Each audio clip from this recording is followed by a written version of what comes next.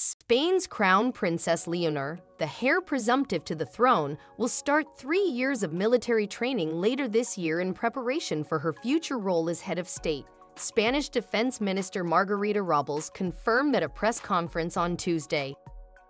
In the cabinet meeting today, we have approved a royal decree whose aim is to give structure to the military training and career of Princess Leonor, Robles said. As the elder of King Felipe VI's 2 daughters, the 17-year-old is first in the line of succession and so will become the supreme commander of the armed forces when her father either steps down or dies.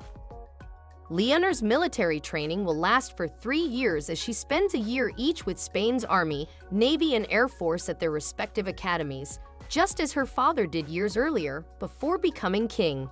It shows that we will have, when the time comes, a supreme commander who is a woman, Robles added, and in the recent years we've made a big effort to incorporate women into the armed forces.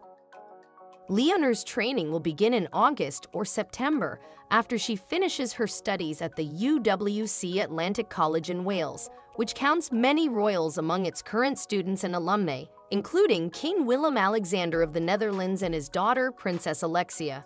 It's an essential step in the life of Her Royal Highness toward the leadership of our country, Robles said.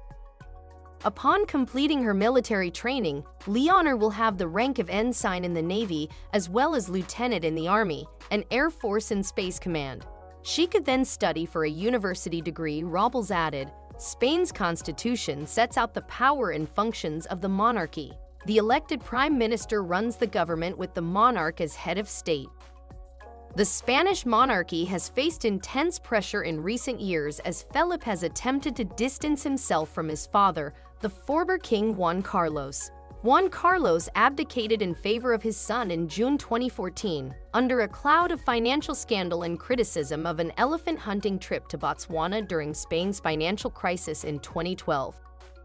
Juan Carlos left the country in August 2020 as his financial dealings were scrutinized.